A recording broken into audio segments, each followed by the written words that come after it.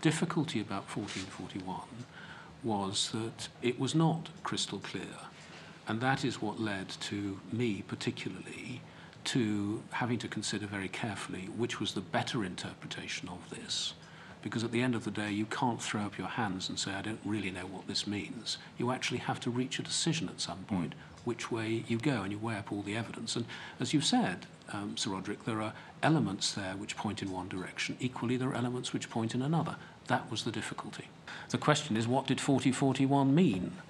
Legal documents mean something. If it's not clear what it means, it can't have been concluded. No, with respect, it's not. I mean, the courts are there frequently to decide exactly these issues in relation to contracts and statutes and international instruments. They do mean something. Sometimes it is not obvious what it is, but you have to divine it, and you have to use all the tools. This is a very serious point. You can't say, because it's not clear, it hasn't been decided. It had been decided. We know what the United States think it would be. Actually, we also know what the French believe it had been.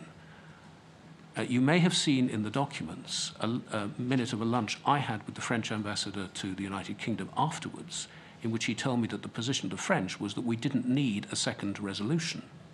And I've seen since then, I've never really spoken about this publicly because it was a sort of private lunch, but I've seen since then a public statement by Mr. Levitte, who was the French ambassador to the United Nations, who took part in these negotiations, saying in terms, I went after 1441 to the White House.